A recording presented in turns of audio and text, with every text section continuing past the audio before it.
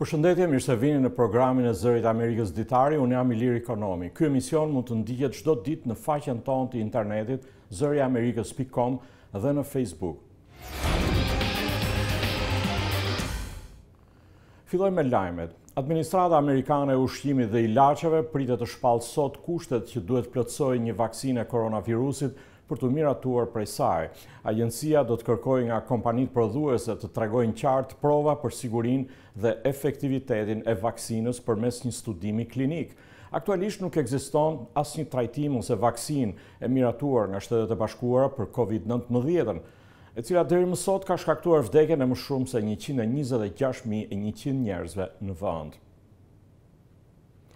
Në Shtetet e Bashkuara, senatorë republikanë dhe demokratë bën thirrje sot për një analizë të ndikimit huaj në importet e produkteve farmaceutike, duke thënë se pandemia e koronavirusit ka nxjerrë në pa një mbështetje të tepruar te Kina dhe vende të tjera për prodhimin e ilaçeve bazë. Senatori republikan Marco Rubio dhe senatorja demokrate Elizabeth Warren do të paraqesin sot një projekt ligj i cili kërkon qeverisë të studiojë efektet e mbështetjes te kompanitë dhe investimet e huaja për prodhimin e artikujve farmaceutik që shiten në tregun amerikan.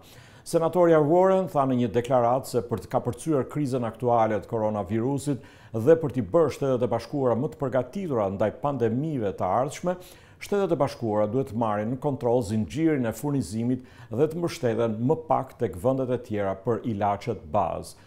Kina është një nga vendet që investon në kompanitë amerikane të ilaçeve, por senatorët kanë kërkuar një analizë të gjitha investimeve të huaja.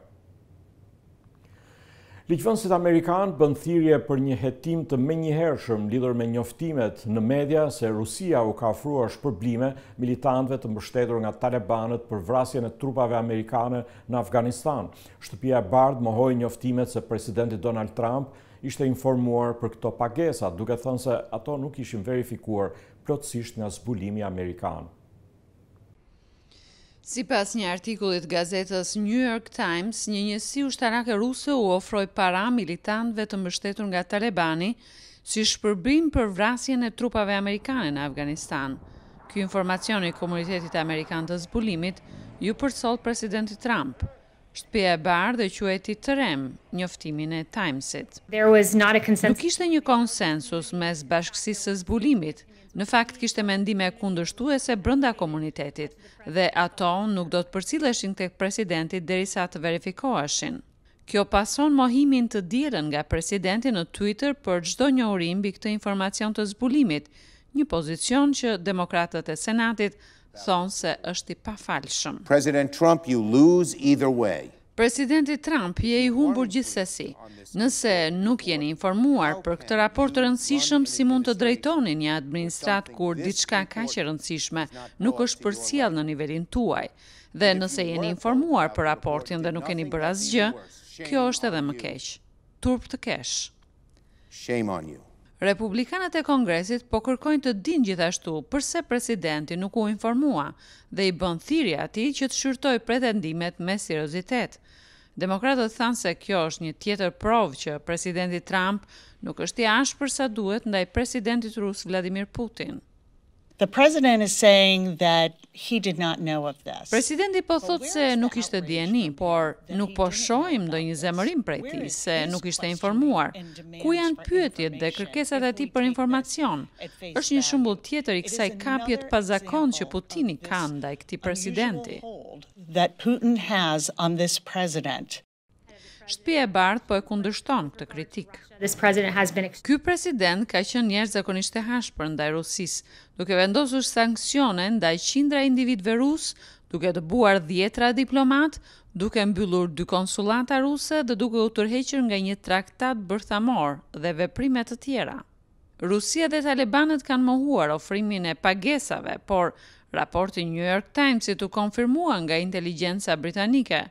Schumer dhe kryetaria e dhomës përfaqësuesve Nancy Pelosi u kanë bërë thirrje të gjithë anëtarëve të Kongresit që të marrin një informacion të plot për zbulimin dhe sa ishte në dieni presidenti për këtë.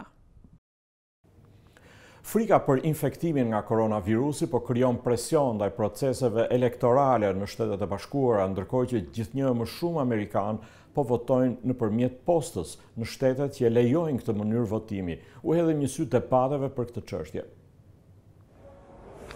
Rreth 200.000 votues sfiduan pandeminë e koronavirusit për të paraqitur në qendrat e votimit për zgjedhjet paraprake në Kentucky më 23 qershor. Por u hodhën gjithashtu mbi gjysmë milioni vota nëpërmjet postës, duke bërë që rezultatet përfundimtare të mos dihen edhe për të paktën një javë pas zgjedhjeve, dhe duke lënë kështu pezull emërimin për kandidatin demokrat për në Senatin Amerikan. Vonesa të tilla në numërimin e fletvotimeve të dërguara me postë kanë shqetësuar ekspertët e ligjit zgjedhor. Profesori i juridikut në Universitetin e New Yorkut, Richard Pildis, thotë se votimi fizikisht është i nevojshëm për zgjedhjet presidenciale të nëntorit. One of the biggest risks we face this election of Një nga rreziqet më të mëdha me të cilat përballemi në këto zgjedhje janë mosmarrëveshje të mëdha nëse zgjedhjet ishin të lishme ose nëse ishin manipuluar apo vjedhur. Është e lidhur me faktin se shumica e shteteve duhet të numërojnë qindra mijëra fletvotime pas natës së zgjedhjeve. Në një proces që mund të vazhdojë për një javë, mund të zgjasë për 10 ditë dhe që mund të zgjasë edhe më shumë.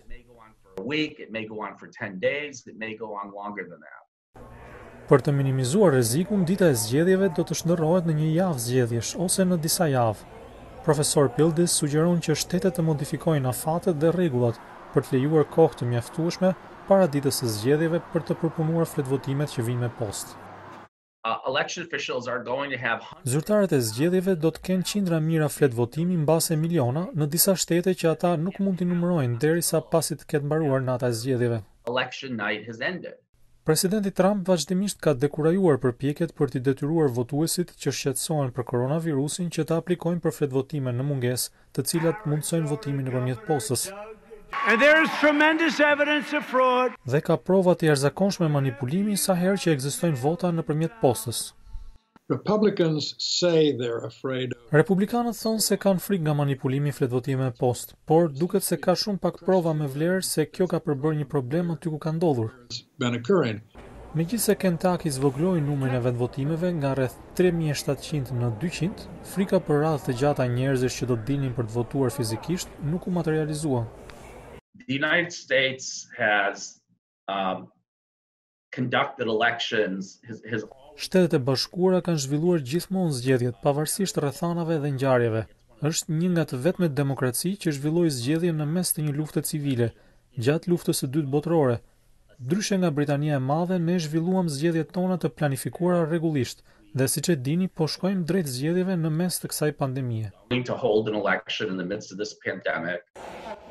Dita e zgjedhjeve në Shtetet e Bashkuara është 3 nëntori.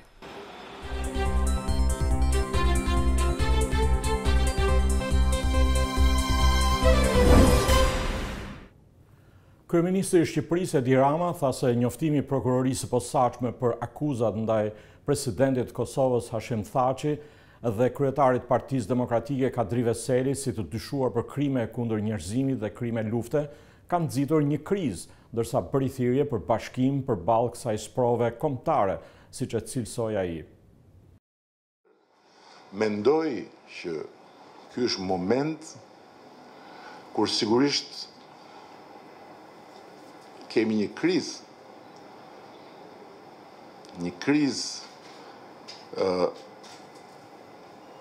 disa planshe të shkaktuar nga kjo fletrufe, por kemi edhe një mundësi të madhe për të vënë në pah. Jo thjesht vlerat e luftës dhe edhe një herë tjetër të vërtetën elementare se Kosova ishte viktima, jo agresori, por për të vënë në pah të gjithë vlerën e krijuar në këtë proces shtetëndërtimi, si shprehje gatishmërisë për drejtësi nga vetë Kosova dhe balancën e prishur mes Kosovës dhe Serbisë në raport me drejtësinë për krimin e luftës.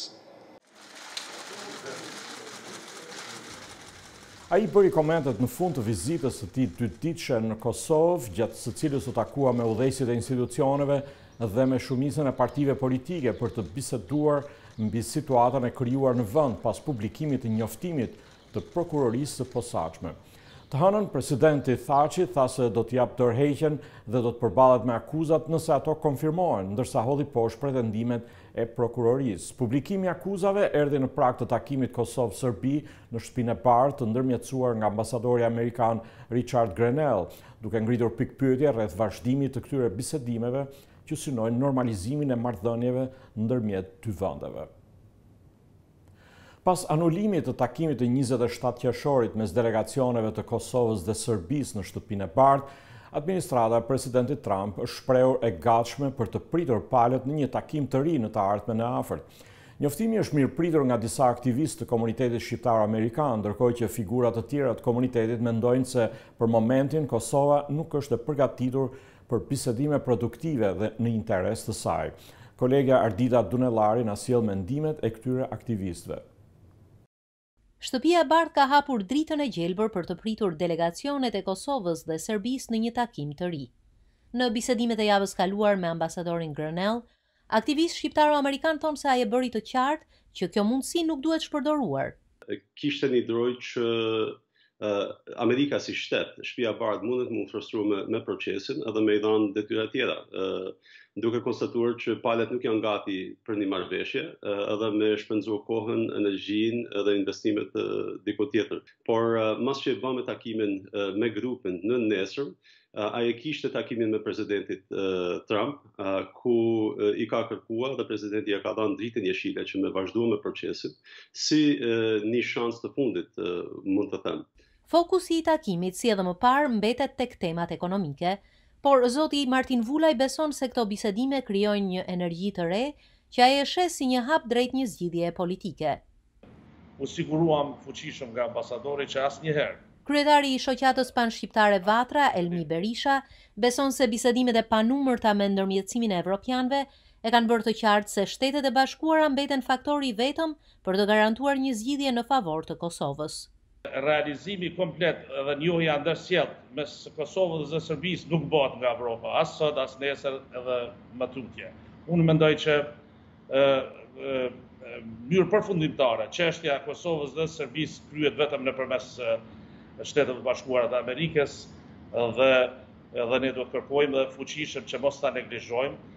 Kosova gjendet në një moment kritik në pikpamjet e shumë analistëve. Zoti Vulaj thot se aktpaditë që po i paraqiten gjykatës speciale rrezikojnë të njollosin jo vetëm luftën e Kosovës, por mbar çështjen shqiptare. Nëse 11 të krerë të UÇK-s janë të akuzuar, tërë bota ka me para pa se UÇK-ja është të akuzuar. Edhe nëse UÇK-ja është të akuzuar, Kosova është të akuzuar, edhe rrjedhimisht edhe shqiptarizmi është të akuzuar. Krijohet një barapeshim mes agresorit edhe viktimi që ka dalë me mbrojt nënat e fëmijët e tyre. Në atë rast, pa mbështetjen e Amerikës në duart e Evropës, unë shoh vetëm gjëra të errta për jo vetëm për Kosovën, por edhe për kombin tonë. Aktivisti Richard Lukaj ndan të njëjtin shqetësim me zotin Vulaj. Ai sheh në aktakuzat e fundit një kurorëzim të përpjekjeve të Serbisë për ta etiketuar Kosovën si shtet të dështuar dhe për të penguar një zgjidhje të statusit përfundimtar. Ky realitet, thot zoti Lukaj, ndërlikohet edhe më tej nga situata e rënduar politike në vend. Mos të kishte qenë një realitet politikisht që populli i Kosovës sot nuk është të kënaqur me realitetin e politikës në Kosovë, sot kishte pas demonstrata në Prishtinë kundër këtyre veprime, por prej kaq nivel të thellë i pakënaqësisë gjendemi në gjendje ku njerëzit janë të pranuar diçka që faktikisht ne të gjithë dimë nuk është e mirë për ne. Aktivisti e mirëpret interesimin e Shteteve të Bashkuara në zgjidhjen e çështjes Kosovës, por ai shprehet se përgatitjet për takimin ngren shumë pikpyetje dhe dilema. Dikush do të më dalë transparent para se bëhen mbledhjet, më thonë, këto janë temat që kemi pranuar, këto janë gjërat që do të bëjmë, këtu do të përballemi dhe do të dalim me një rezultat që pranohet. Përndryshe, to përfaqësuesit, kushdo që të jenë, do të gjenden në një pozitë që do të imponohet një rezultat që ata ose do të pranojnë ose do të ketë problem, për arsye që Nëse nuk e pranojnë, do t'i thonë jo Amerikës. Kjo është një gjë e zorshme për çdo politikan në rajon. E dyta, nëse e pranojnë, atëherë do të përballen popullit vet me ia shpjegua se si dolin në këtë situacion të dëmshme. Zoti Lukaj kujton se Kosova u ndodh para disa vitesh, para një zgjidhje të imponuar me krimin e gjykatës speciale. Ai këshillon se nuk duhet vendosen afate kohore apo objektiva në një kohë kur brenda vendit mungon kohezioni politik. Aktivisti Martin Vulaj u bën njehon këtyre shqetësimeve për zhvillimet e brendshme në Kosovë, por ai beson se mbështetja e Amerikës do të jetë faktori stabilizues në këto kohë të paqarta. Edhe arsye me besuar në procesin është se Amerika është interesuar edhe po trajtohet në rangjet më të larta të Shtetet Bashkuara. Domethënë që është në vend se me kanë në deskun e Departamentit të Shtetit, është në deskun e presidentit. Mbetet ende e paqartë nëse dhe kur do të zhvillohet takimi i palëve në Shtëpinë e Bardhë dhe çfarë do dalë prej tij. Për Zërin e Amerikës, Ardita Dunellari, Washington.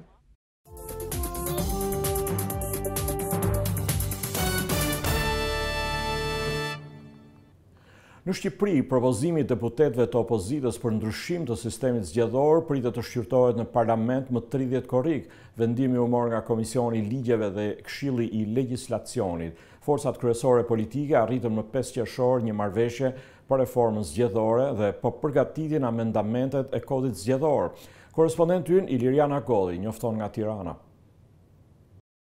Janë 28 deputetë të Kuvendit të Shqipërisë që kanë ndërmarrë nismën për të rishikuar 2 nene të kushtetutës, të cilat përcaktojnë sistemin zgjedhor dhe listat e mbyllura për deputet. Nisma e tyre erdhi pas dështimit të një kërkese mbështetur në mbi 50.000 firma qytetarësh për të ndryshuar ato nene me referendum. Deputeti i opozitës Muslim Murizi tha në mbledhjen e sotme të komisionit se as neni 64 për sistemin zgjedhor dhe as neni 68 për listat e kandidatëve nuk duhet ishin pjesë e kushtetutës, por 2 partitë e mëdha i vuan aty për të bllokuar zgjedhjen e lirë të qytetarëve, ndaj duhen ndryshuar për të kthyer në normalitet zgjedhjet në Shqipëri. Nisur nga këto 2 nene të kushtetutës të gatuara në prill 2008-s nga aktorë dhe faktorë që kanë qenë në atë kohë, për qëllime tyre ndoshta. Unë kështu e kam parë, edhe në nismën që kam kërkuar 27 kolegëve tjerë opozitarë firmat për të bërë ndryshimet kushtetuse, për t'i vënë shqiptarët para një faktit kryer që të votojnë thjesht siglën e partive dhe listat që ja u paraqesin me detyrim për caktim kryetarët e forca politike, marrën nismën që të ndryshojnë këto 2 nene të kushtetutës. Deputetët e opozitës kërkojnë që në njëri nen sistemi zgjedhor të jetë me lista të hapura, ndërsa në nenin tjetër të ndalohen koalicionet parazgjedhore. Nisma e tyre do të diskutohet gjatë gjithë muajit korrik nëpër komisione parlamentare ku janë ftuar në seanca dëgjimore mbi 30 organizata dhe institucione vendase të huaja, si dhe universitetet që kanë fakultete juridike për të mbritur deri tek seanca plenare në fund të muajit. Nisma e tyre po ecën paralel me reformën zgjedhore të dakordsuar tashmë në Këshillin Politik mes partive më të mëdha dhe me bashkëpunimin e ngushtë nga diplomatët amerikan dhe evropian.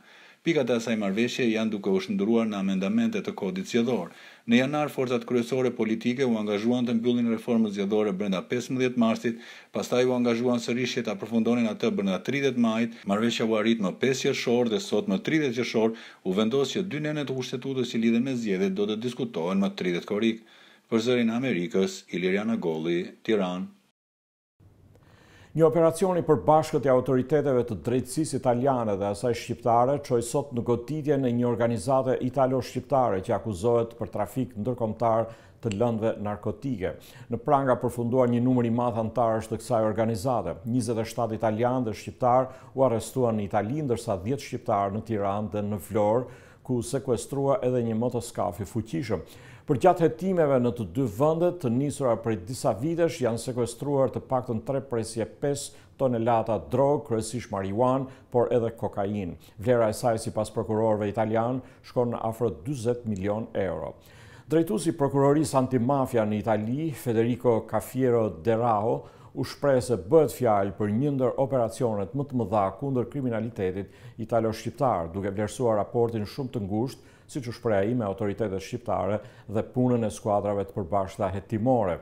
Edhe drejtuesi i SPAK-ut, prokurorisë shqiptare kundër krimit të organizuar dhe korrupsionit, Arben Kraja, theksoi se skuadrat e përbashkëta hetimore janë përgjigjja më e mirë që i jepet krimit të organizuar që funksionon në nivel ndërkombëtar.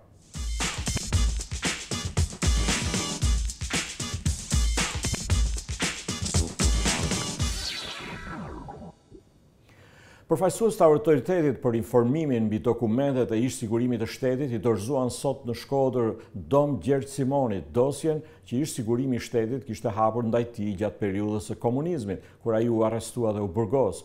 Kryetarja e autoritetit, Gentiana Sula, tha se vetëm gjatë vitit kaluar, më shumë se 1500 ish të burgosur politik ose familjarë të tyre kanë kërkuar të njihen me dosjet e tyre. Njofton korrespondenti ynë Pullum Sula. Dom Gjergj Simoni u njoh sot me dosjen që i sigurimi i shtetit kishte hapur ndaj tij gjatë 9 muajve që u mbajt në etusinë e Shkodrës, pas të cilës në vitin 1977 u dënua për agitacion dhe propagandë kundër regjimit dhe vuajti 9 vite dhe 19 ditë në burgjet e Qafbarit, Ballshit dhe Spaqit. Autoriteti i hapjes dosjeve ka vendosur që Dom Gjergjit t'i vihet në dispozicion dosja e tij. Kryetarja e Autoritetit për informimin mbi dosjet e ish sigurimit të shtetit, Gentiana Sula, thosë se dosja Dom Gjergj Simonit është voluminoze dhe dëshmon bindjet dhe qëndrimin e tij ndaj regjimit komunist. Qëllimi i vitit të sonë drejt për drejt ishte që t'i dorëzonim dosjen të digitalizuar dhe çdo gjë që sigurimi i shtetit mbante për priftin Dom Gjergj Simoni ose Hardia, sikurse njihet edhe në dokumentat e sigurimit të shtetit. Ishte një dosje shumë e veçantë, një histori shumë e veçantë sepse përveç se ishin dokumentat e zakonshme hetimore gjyqësore për ndjekja, ndodhesh edhe pjesa e krijimtarisë tij si poet dhe njëkohësisht kishte dëshmi të gjalla të qëndresës tij ndaj ideve të veta, dhe dashurisë tij dhe qëndresës si një person i besimit dhe besimit tij në Zot. Kryetarja e Autoritetit për informimin mbi dosjet e ish sigurimit të shtetit thotë se ka një interesim të gjerë për të njohur me dosjet.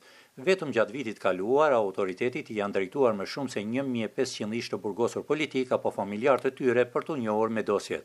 Një moment shumë i rëndësishëm, thot kryetarja e Autoritetit për informimin mbi dosjet e ish sigurimit të shtetit, është verifikimi i figurave të funksionarëve për të cilën kërkohen ndryshime ligjore për ta bërë sa më të plot. Procesi vazhdon, kemi kërkuar disa ndryshime ligjore parlamentit për ta bërë ligjin tërësisht të zbatueshëm, por në thelb çdo figurë për pozicionet e larta të reformës drejtësisë, qoftë të policisë, qoftë të institucioneve të tjera, vjen kene dhe është i verifikueshëm. Natyrisht nuk kemi fare të kënaqur sepse jo të gjitha rastet kanë filluar të vinë kene. Për këtë arsye kemi qenë proaktiv duke propozuar ndryshime ligjore të posaçme, sikurse është edhe vetë reforma zgjedhore që është tash në dorë. Ne mendojmë si një shans që nuk duhet humbur. Të gjithë pozicionet e zgjedhura qoftë në pushtet vendor, qoftë në pushtet qendror, duhet patjetër të kenë vetë deklarimin edhe për lidhjet me sigurimin e shtetit. Dhe pastaj institucioni jonë punoj për verifikimin e tyre. Ndryshimet në ligj, thot Zoja Sula, synojnë edhe riqartësimin e përcaktimit të personave të zhdukur. Vetëm vitin e kaluar, shton ajo, familjarët e 77 personave të zhdukur kanë kërkuar në mënyrë aktive pranë autoritetit për hapjen e dosjeve mbi fatin e të afërmve të tyre. Për Zërin e Amerikës, nga Shkodra, Pullum Sula.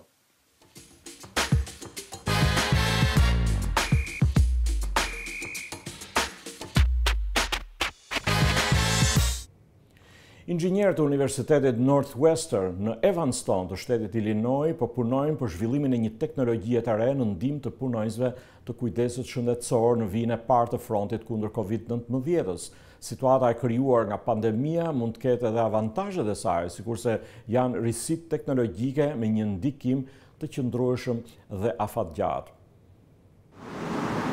Në kampusin e madh të Universitetit Northwestern, në fund të një korridori të gjatë ku ndodhet Instituti Teknologjik i shkollës, Josiah Hestern po praktikon distancimin e sigurt fizik në një laborator kompjuterik të lëvizshëm.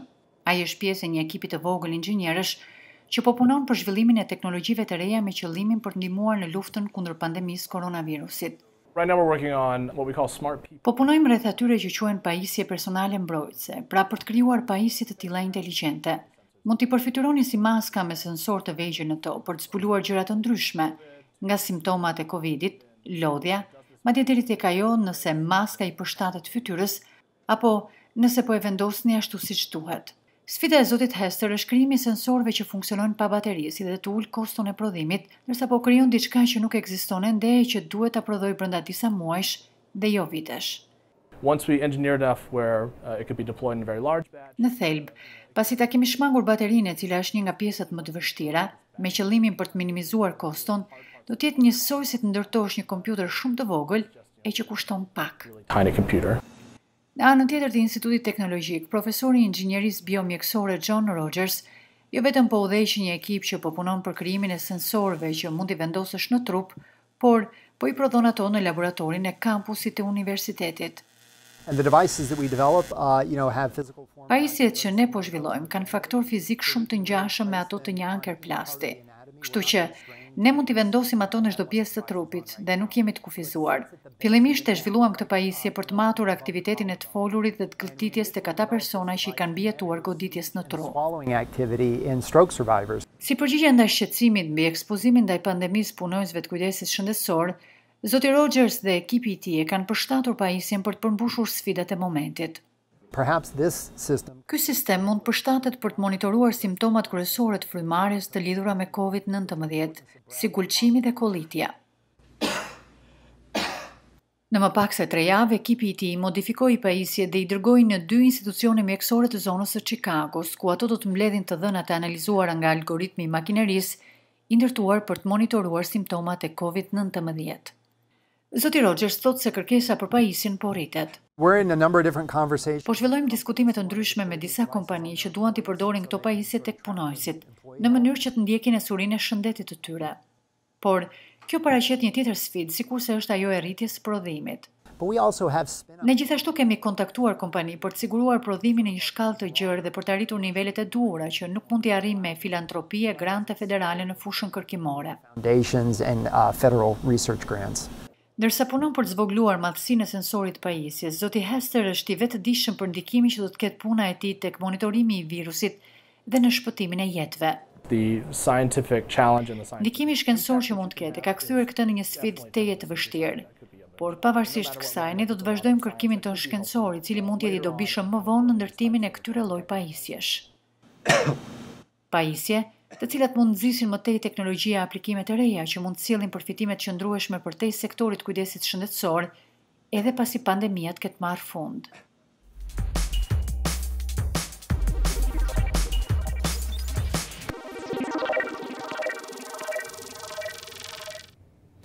Në mbyllje u rikthehemi lajmeve. Administrata Amerikane e Ushqimit dhe Ilaçeve pritet të shpallë sot kushtet që duhet plotësoj një vaksinë e koronavirusit për të miratuar prej saj. Agjencia do të kërkojë nga kompanitë prodhuese të tregojnë qartë prova për sigurinë dhe efektivitetin e vaksinës përmes një studimi klinik.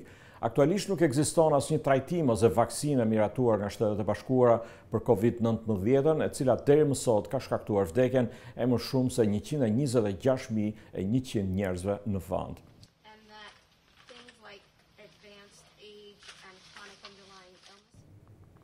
Në Shtetet e Bashkuara, senatorë republikanë dhe demokratë bën thirrje sot për një analizë të ndikimit të huaj në importet e produkteve farmaceutike, duke thënë se pandemia e koronavirusit ka nxjerrë në pa një mbështetje të tepruar te Kina dhe vende të tjera për prodhimin e ilaçeve bazë. E përfundojmë ditarin për sonte, i cili u regjistrua paraprakisht. Ditari mund të ndihet çdo ditë në faqen tonë të internetit zëriamerikës.com dhe në Facebook. Mirupafshim.